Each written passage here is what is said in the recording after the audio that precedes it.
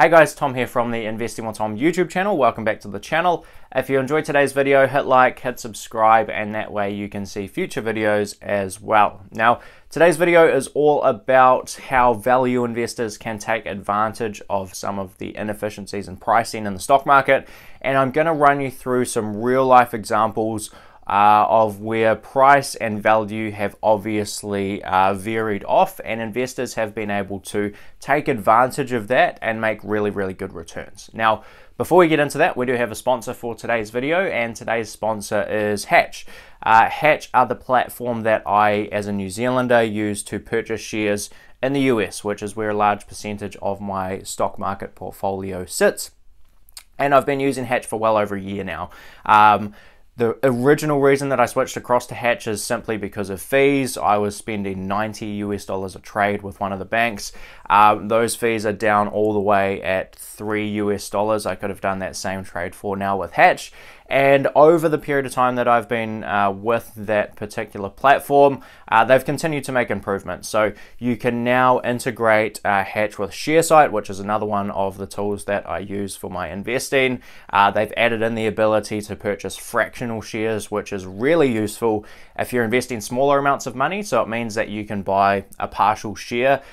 So if you're looking at something like Google or Amazon or even something like Berkshire Hathaway Class A that trades at $300,000, you don't have to fork out a full $300,000 to buy a full share of Berkshire Hathaway.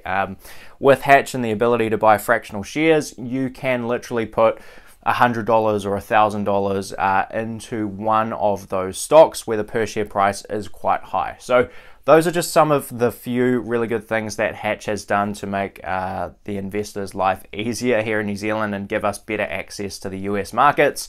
And Hatch do have an offer for you today. So if you go to the link hatch.as/investingwithtom and fund your account with 100 New Zealand dollars, Hatch will add an additional 20 New Zealand dollars into your account so that you can get started investing with a little bit more money. Now, there's a prevailing theory out there in the stock market investing world called the efficient market hypothesis. And the efficient market hypothesis is something that Eugene Fama actually even got a Nobel Prize in economics for.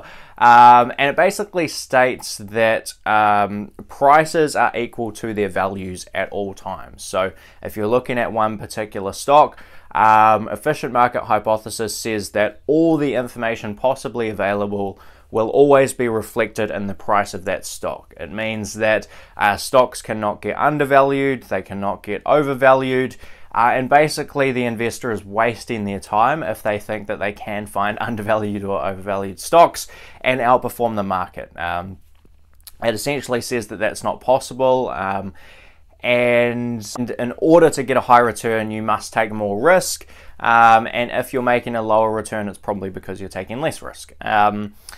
There is an entire theory that I completely disagree with. I think that over the long term, markets price businesses in and around their intrinsic value or what they're fundamentally worth. But Warren Buffett is very famous for saying that he would be a bum on the street if markets were efficient, and it's really the way that he's built his fortune is by looking for these inefficiencies.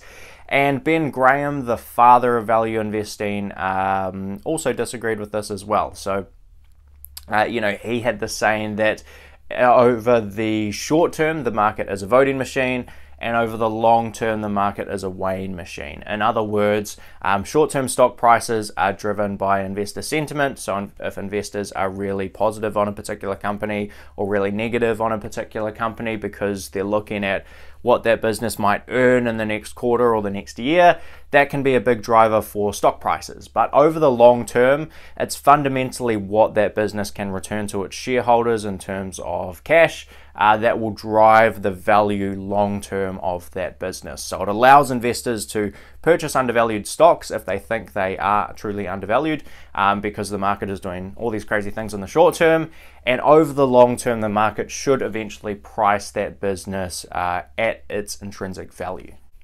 Now, as much as I disagree with efficient market hypothesis and agree with Ben Graham and Warren Buffett, overall the market is generally efficient most of the time. So it generally understands most businesses reasonably well and prices them reasonably appropriately.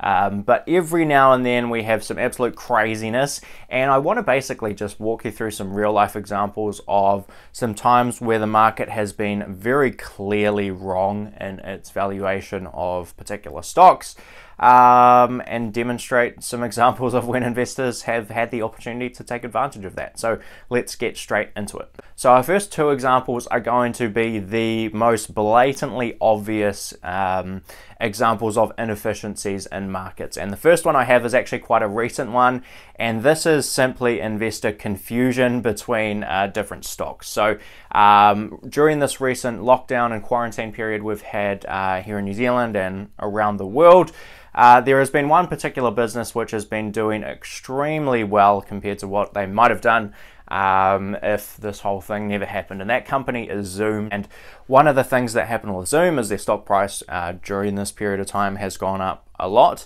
But one of the other unexpected things is that you have this other Zoom company with a very similar name and very similar ticker symbol for when you're actually going to buy the stock. They have also had their price go up substantially. It's come down a little bit now. And that other company makes mobile phone parts, and really nothing changed in their business, yet their stock price went up more than Zoom. Now, this other company is a small cap company, so it means that less dollars have to make this mistake for the price to go up a substantial amount. But I'll put up a chart on the screen here comparing the two, and it's just a very obvious example of where markets can get things wrong and price things inefficiently. So, you know, if you were onto this very quickly, this would have been an incredible opportunity to short this other Zoom company because it has just been priced at a ridiculous price. I don't short companies, and a lot of value investors don't, but many of them do, and this would have been a great example of somewhere where you could do that. So that's our first example of a market inefficiency. I'm going to put up a list of other stocks where basically the exact same thing has happened in the past. So I've made a video before on Ford, the Ford Motor Company versus Ford Industries, and Ford Industries has the ticker symbol FORD.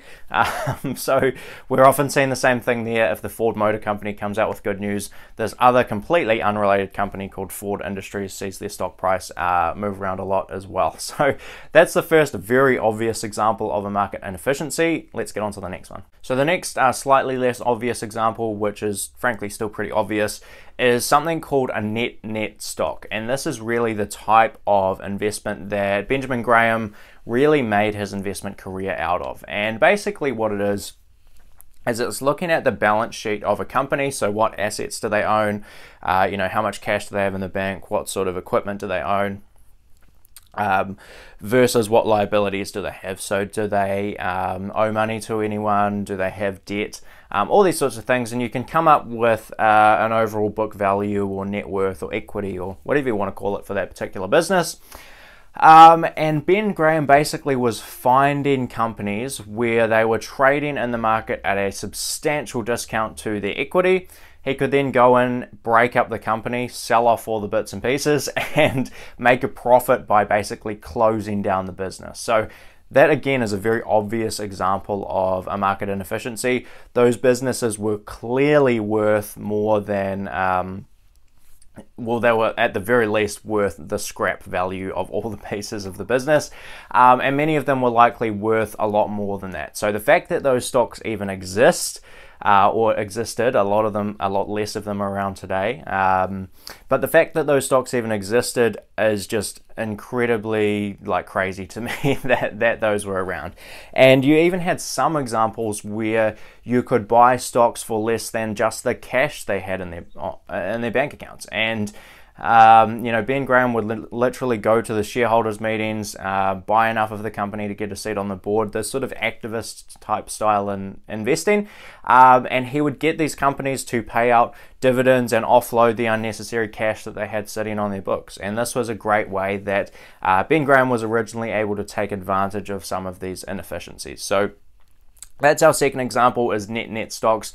The fact that these things even exist makes absolutely no sense, and it's a very clear example where markets are not pricing assets appropriately. Okay, let's get into some less obvious but still fairly clear examples. So the next one I have is a company called IPSCO. This was an investment made by Monish Pabrai in the early 2000s. And long story short, this company basically had locked in contracts to sell the tubular steel that they were manufacturing at the time to their customers. They had basically all of their production sold already for the next 3 years. They also had fairly well-known costs, and they basically said, came out and said, we have $15 in the bank right now with no debt. This is $15 per share. We're going to earn $15 per share next year, and we're going to earn $15 per share the year after that. So if we fast forward 2 years, they're going to go from having $15 a share in the bank to $45 a share in the bank. And the stock at the time was trading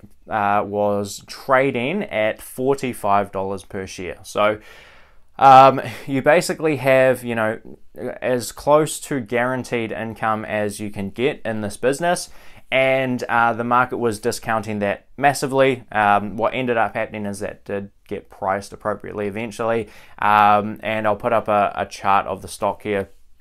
IPSCO eventually got bought out at like $130, $140 a share, so it was close to a 3x for investors that recognized that inefficiency at the time. The next example we have is one of the less obvious ones. Now, this is also a Monish Pabrai investment that I will be running you through. So this is the intertwining of two companies, actually. So they're now two companies. At the time of investment, they were one. And this is Fiat Chrysler and Ferrari. Now, if we go back to around 2016, the market cap of Fiat Chrysler was about 15 or 16 billion euros, and within that 15 or 16 billion euros was the entire business of Ferrari. Now, Ferrari eventually got spun out into a separate company. The shareholders of Fiat Chrysler got shares in Ferrari, so they still owned the business. It was simply split into two different stocks, and the management team sort of went their own way and were able to operate their own businesses. And if we fast forward to today, we have Ferrari now valued, I'll put the exact numbers up on the screen here, but we now have Ferrari valued at more than Fiat Chrysler. The entire remainder of the company was valued for back in 2016. So I think it's north of $20 billion now, or 20 billion euros. And that was kind of within Fiat Chrysler, which was trading at $16 billion, 16 billion euros or so at the time. So that basically said that all the other brands that Fiat Chrysler owns, like Jeep, Maserati, Ram trucks, and Fiat and Chrysler themselves, have basically no value. You're essentially getting all of those for free, and you can buy Ferrari at this nice cheap price. So again, a very clear example of a market inefficiency, and one that actually quite a number of value investors took advantage of in the end. It's an investment that Guy Spear still owns, both Fiat Chrysler and Ferrari. Monish Pabrai has since sold both of them, but nonetheless large returns were made on that one. So our next one is Microsoft. Now, this is actually going to be going back in time a little bit to basically the tech bubble, and the fact that it's now called a bubble is a clear example of a market inefficiency. Back in 2000, Microsoft were trading at a market cap of $600 billion, 0.6 of a trillion dollars. Very, very large market cap, but they were actually one of the few companies in the tech bubble that were actually profitable and producing cash flow. The trouble is they were producing nowhere near enough cash flow to justify a $600 billion valuation. They were producing something in the ballpark of $8 or $10 billion per year, so they were trading at something like 60 times earnings. And when you buy a company for 60 times earnings, even if it's really high quality and even if it continues to grow, that tends to result in fairly low returns moving forward. So if I put up a very long-term stock chart here of Microsoft, you'll see that they're now trading at a little over $1 trillion. So it's been roughly a double since the year 2000. 20 years to have a double If we use the rule of 72, so 72 divided by 20, we get approximately 3. So that stock has returned only 3% per year, where the underlying business in the meantime, though, has done phenomenally well, continued to grow, continued to produce more and more cash, but the returns for the investors just haven't been there because they overpaid for the business up front. Again, a good example of a market inefficiency, unfortunately this time not in the favor of investors, or at least long-term investors that are just straight up purchasing the shares. But again, a good example of an inefficiency that happens in the stock market. Now, our final example of a clear inefficiency in pricing is actually one that's going on right now, and these are not stock tips. I'm not telling you to short one of these companies or go long one of these companies or anything like that.